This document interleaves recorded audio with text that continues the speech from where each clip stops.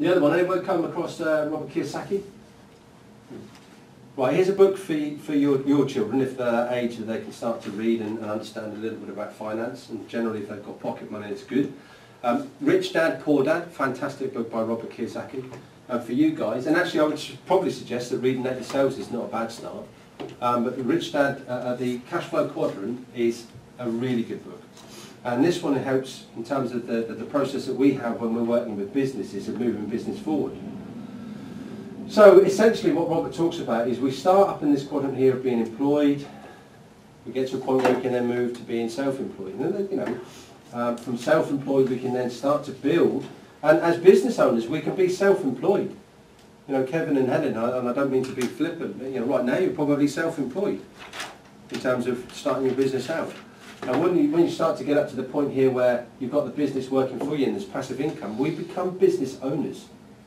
And then we get to this point here where actually we can step away from the business, and I'll give you our definition of a successful business in a moment. We can step away from the business and we become, you know, those investors. What was it? Sorry, what were the books called? Rich Dad, Poor Dad. The first one's at E-Myth. Rich Dad, Poor Dad. Yeah. And Cash Flow Quadrant by Robert Kiyosaki. Quinn, can you just go into the book cabinet? Robert Kiyosaki's 2 books around there. Just put them on the side here, people have a look at them later. So, that's the Cash Flow Quadrant. So what he talks about is moving from employed to self-employed, from self-employed up to business owner is where we determine our what we call our 6 steps come into play.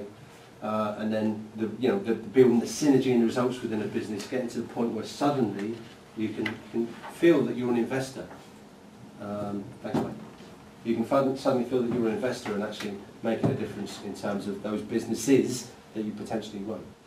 So this is where we want to start to engender and talk about the business fundamentals, and this is ActionCOACH's definition of a successful business. So a commercial, profitable enterprise that works without you.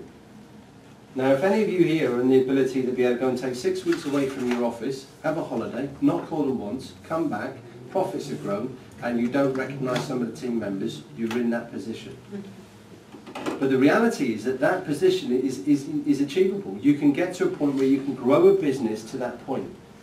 Now that might seem like a bridge too far when we start to think about it in terms of, well, I'm running the business now, or we've just started out.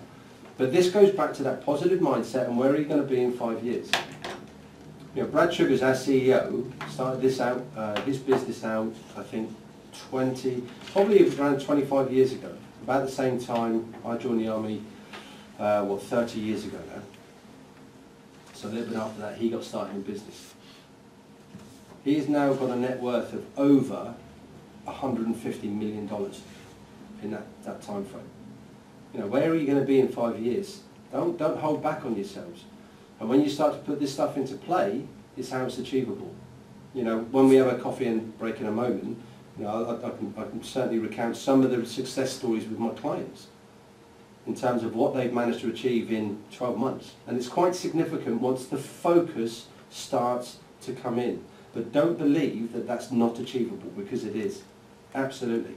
And just because we say it works without you doesn't mean that you aren't a part of it. I'm never not going to be a part of my business because, funny enough, if you haven't picked it up already, I'm passionate about what I do. I love coaching businesses. It's fantastic. But I'll have coaches and I'll be able to, you know, have my, dare I say, my select clients or people that I want to work with, my own portfolio. But I'll be able to say that I'm going to disappear off for a few months and come back and the business will have grown.